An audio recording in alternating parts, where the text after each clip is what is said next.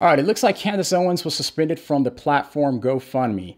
And so I saw an article pop up on my Yahoo Mail. And now, just so you guys know, we're going to read the article. But just so you know, I'm not going to even pretend that Yahoo is some unbiased source or something like that. And they don't have a political agenda that they're trying to drive. So keep that in mind as you hear the article. So take everything with a grain of salt. So here we go.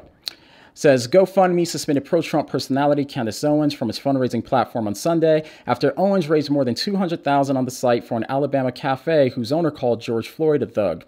Owens has become one of the right's most prominent critics of Floyd and the protests held after his killing, with one video she made highlighting his criminal record going viral on Facebook. Those same remarks appear to have prompted GoFundMe to ban Owens. She later repeated the same attacks on Floyd during a chat with right-wing star Glenn Beck, and that video was boosted by President Donald Trump. In a statement, GoFundMe said that Owens, who is black, has spread falsehoods against the black community. GoFundMe has suspended the account associated with Candace Owens, and the GoFundMe campaign has been removed because of a repeated pattern of inflammatory statements that spread hate, discrimination, intolerance, and falsehoods against the black community at a time of profound national crisis, the fundraising platform said in a statement. These actions violate our terms of service. Owens has been raising money for the Parkside Cafe in Birmingham, Alabama, which has been embroiled in social media controversy after co-owner Michael Dykes called Floyd a thug and described protesters as idiots in a text message that was later posted online.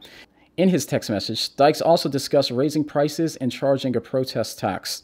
All right, and just so we're clear, I'll go ahead and read the text that Dykes sent his employee that she leaked online. It says, we should go up $1 or $2 on everything until June 10th.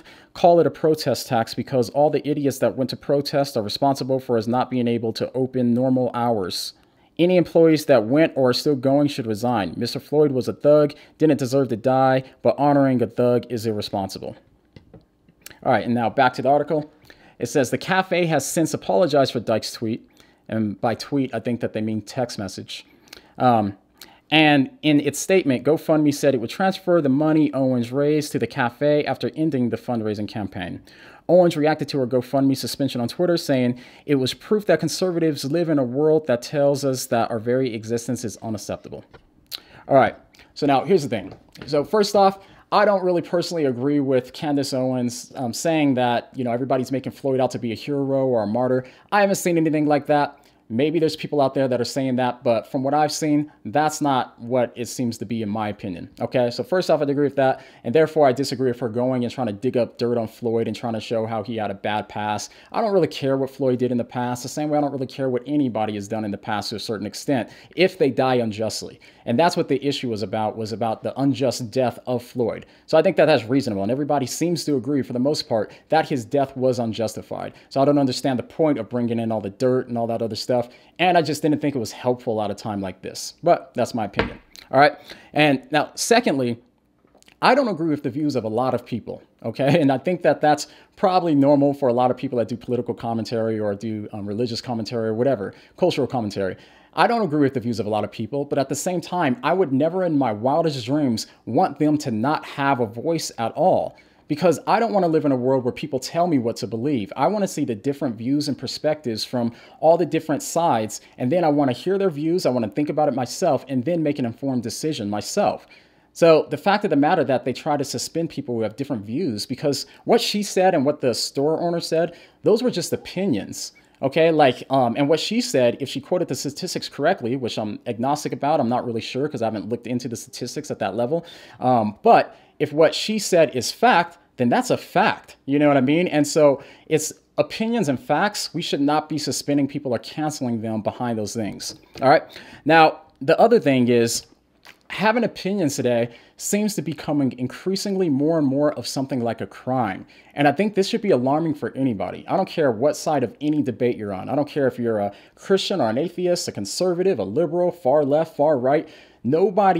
I'll put it this way. Everybody should be concerned with people that are trying to silence views because one day they'll come after your views that you don't like. And what happens when they silence your views?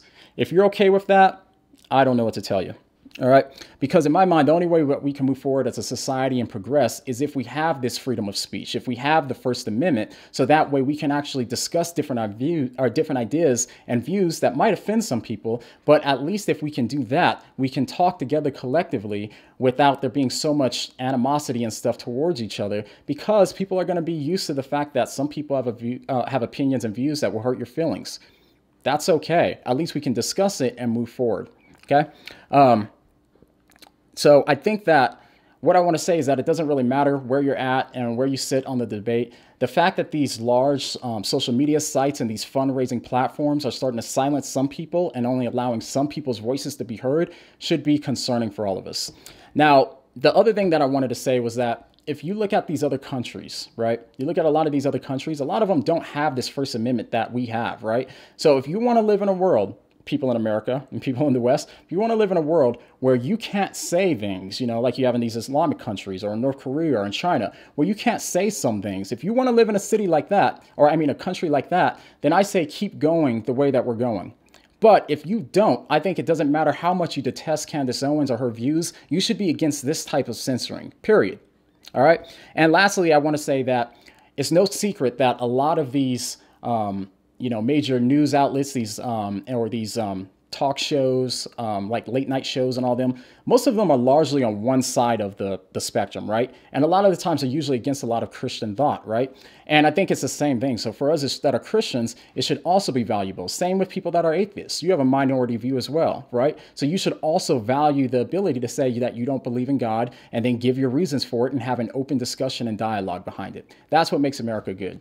So anyways, those are just a few of my thoughts. Let me know if you agree, disagree down below. You're free to do whatever because, as we said, this is a free country, at least for now, or it should be. So let me know what you guys think down below. And the next time that you see these social media sites and these platforms suspending people just based off of their opinion, what are you going to say? What do you mean?